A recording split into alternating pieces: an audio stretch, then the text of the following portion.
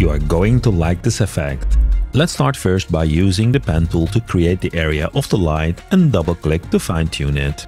Make sure the curve you added has a fill, white or any color will do.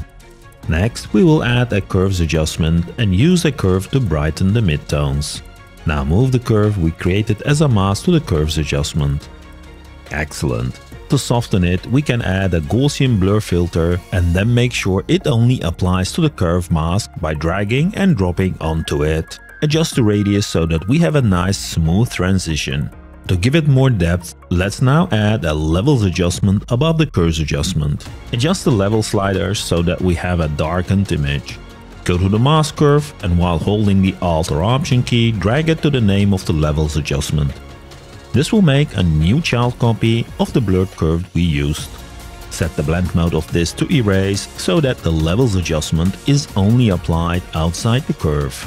Perfect. For a finishing touch, let's Alt or Option drag the curve once more to the top of the layer stack and clear its fill and give it an orange outline. Adjust the outline thickness so it looks realistic. Here is a bonus tip. If you want to move the light effect, select the 3 layers and group them.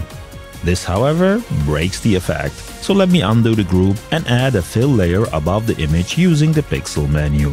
Make sure the fill layer is set to pure white and change its blend mode to multiply.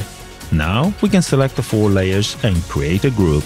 Awesome! With the Move tool, you can now reposition this live light effect to your liking. Hit the like button for more cool affinity tutorials.